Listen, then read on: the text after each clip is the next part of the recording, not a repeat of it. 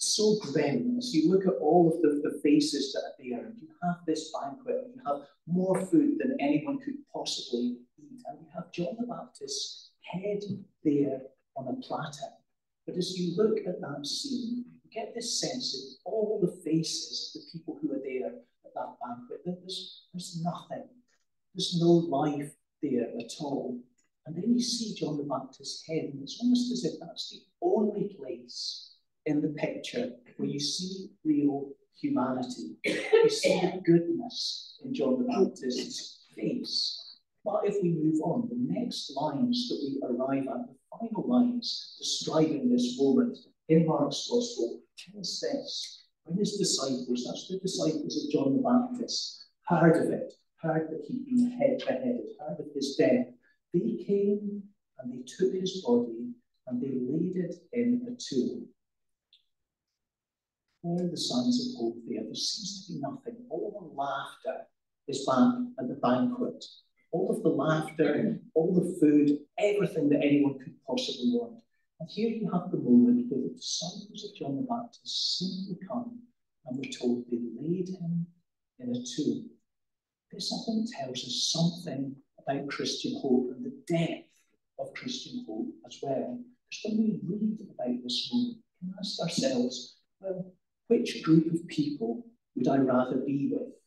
Those at the banquet or those who respectfully and beautifully are just taking the body of John the Baptist and laying it in a tomb? And something tells us they're oriented, if you like, towards what's right and what's good. And as we read this passage, we know that they're directed also toward what is true.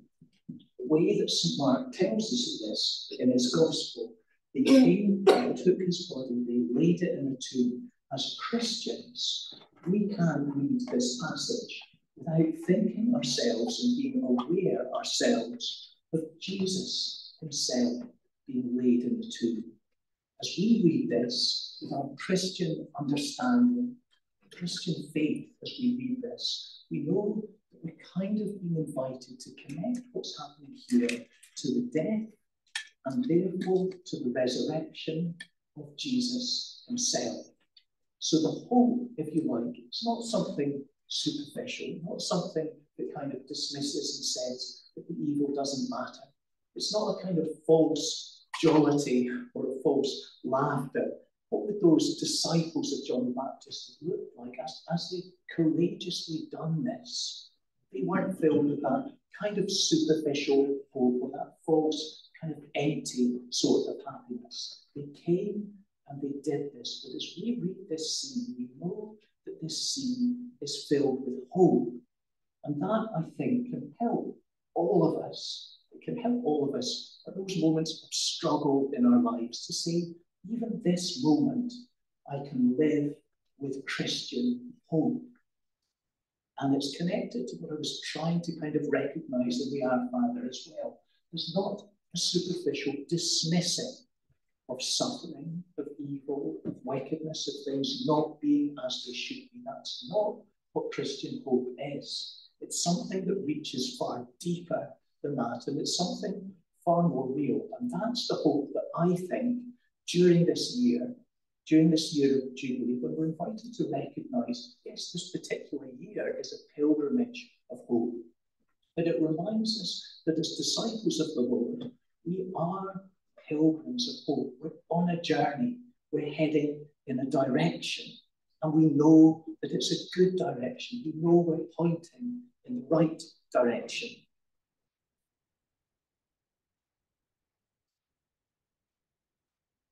Just going to take a moment just now, because I think this is a really helpful way of understanding the Our Father, particularly in relation to hope. It's something that I've just kind of been noticing recently, maybe when I was trying to think about the Our Father and what it does for us and how it fits into our lives as Christians. I was thinking of the place of the Our Father as we pray it in the Mass.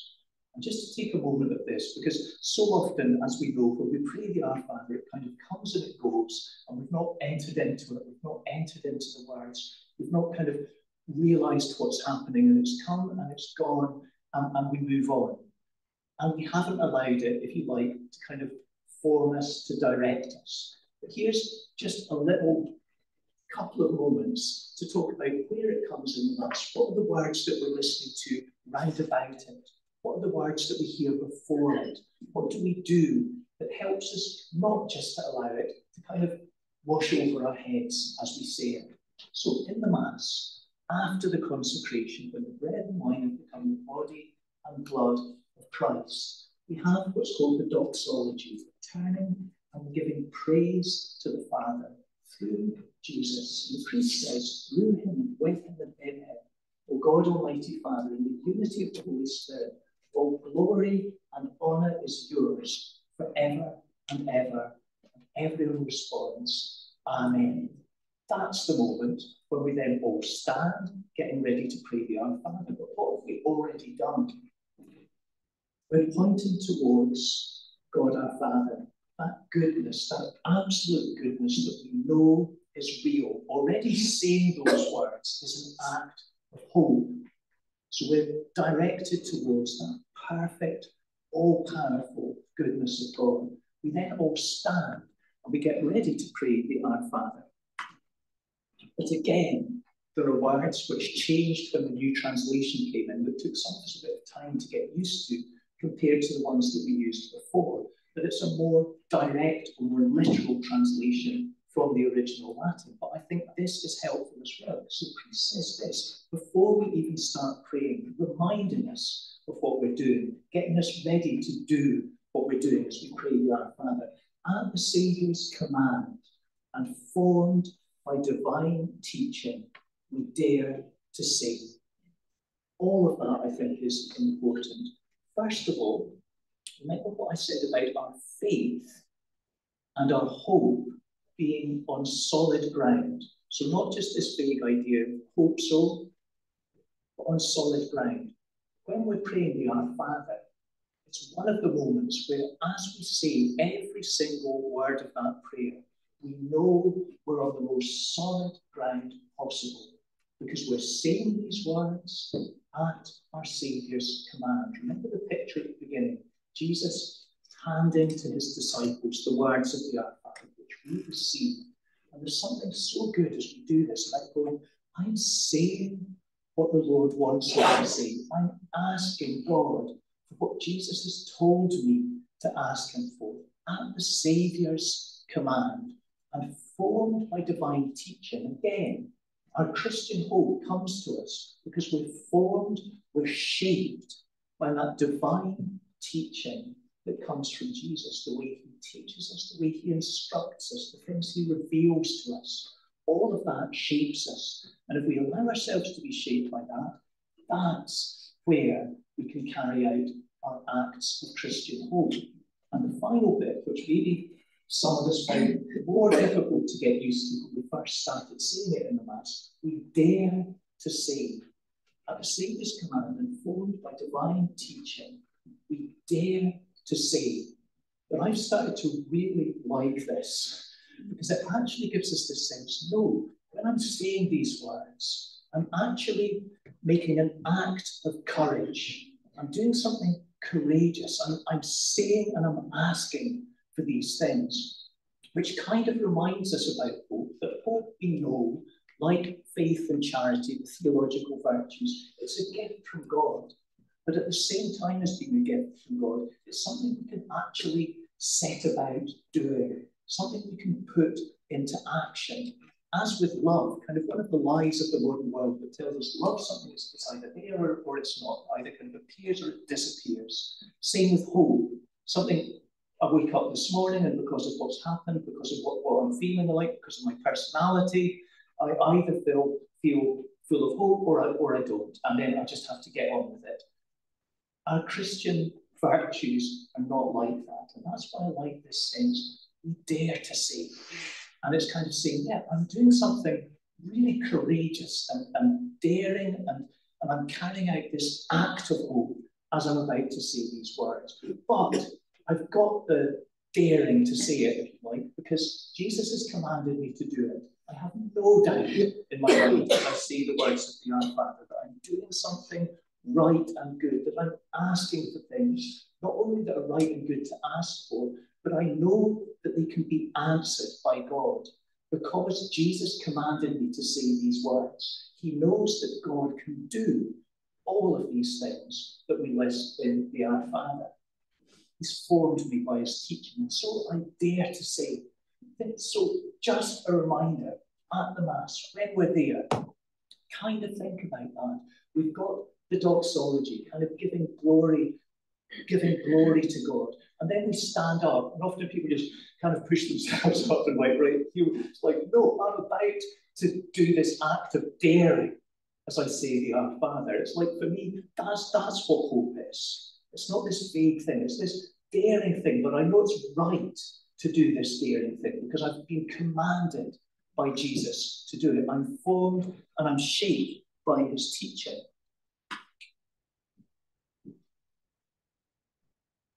That's just a reminder and something we can have in our heads as we're thinking of that. At the Saviour's command, remember Jesus actually giving the Our Father to his disciples and say this. Same in Luke's Gospel, teach us how to pray. When you pray, say this. So when we're doing it, what a kind of good way of praying. We often think, I don't know how to pray, I don't know what to say, it's like, well, whatever, we know we're right, and we know we're doing something good when we're doing this. Let's move on a little bit, because here as well, this kind of helps us, the setting of the Our Father in the Mass. Going back, it's after the consecration. Our Lord is truly there, living and present with us. The bread and wine have become the body and blood of Christ. We've then made that doxology. We're oriented towards, we're directed towards the Father. We're giving him glory. We stand. We're reminded that we've been commanded to do this by the Lord. We're reminded that we've been formed and shaped by his teaching. Therefore, we're standing on solid ground as we make this hope-filled prayer. We're daring to say this. But almost immediately afterwards, the words that we say together are these words: Lamb of God, you take away the sins of the world, have mercy on us. Lamb of God, you take away the sins of the world, have mercy on us. Lamb of God, you take away the sins of the world, grant us peace. So in the context of the Our Father, that hope-filled prayer, a prayer that acknowledges our need for salvation, but points in hope, meaning something totally justified, standing on solid ground as we do it. We then say this, the Lamb of God. And it's something that it just fits so perfectly. Here is hope as well. What does it acknowledge? It acknowledges the sins of the world. It acknowledges our need for the mercy of the Lord. It acknowledges the lack of peace in the world. But we're turning towards the one place where all of that can be and is found. Returning towards the Lord, and as we celebrate the Mass, the mystery, the saving mystery of his death and resurrection, and on solid ground, because we know he is the Lamb of God who takes away the sins of the world. And that's the context that we find the Our Father in. It all fits kind of beautifully together. Often at Mass, we just think we get one bit and the next bit and the next bit. But if we kind of get a sense of how this is moving and how it's all shaping us in the same direction, how it's all making us people of hope, how it's all making us pilgrims of hope. Something that I heard recently, which I hadn't heard before this year, on the feast day of, I always get this wrong, Pope St. John Paul, what order did you say the words? Right. John Paul II, who is now a saint. But he said this about the Eucharist, and when you first hear it, you think, really? How can that make sense? But he says this: in that little host is the solution to all the problems of the world. But having looked at the Mass, the words of the Mass, what's happening, who this is, when we've said, Lamb of God, you take away the sins of the world, we recognise and we acknowledge that John Paul II was right. In that small host, in that little host, the solution to all the problems of the world. And again, to me, what a wonderful encapsulation of what Christian hope is. Standing on solid ground, because we know that this is true. We know that Jesus is the Saviour and the Redeemer of the world. We know that we live in a broken world. John Paul II knew that he lived in a broken world. He's talking about all the problems of the world. But pointing in this direction, he's pointing towards that absolute goodness, directed towards that. He's directed towards what God alone can do, what we can't bring about for ourselves. That's what hope is. And yet we have this part to play. We have this act of daring. And to see that, that's a daring thing for John Paul II to have said, just as it's a daring thing to pray the Our Father. It's an act of courage, but it's something that's reliable and good and true. And there's another picture of John Paul II that kind of reminded me, looking at that, of the picture, the Rembrandt picture. Maybe just go back to it, because there's only one more. If I can flick through this. Reminded me of that picture. Simeon holding Jesus in his arms, that light filled. Now my eyes have seen the salvation that we've prepared for all the nations. But it's a looking forward, because we're not there yet.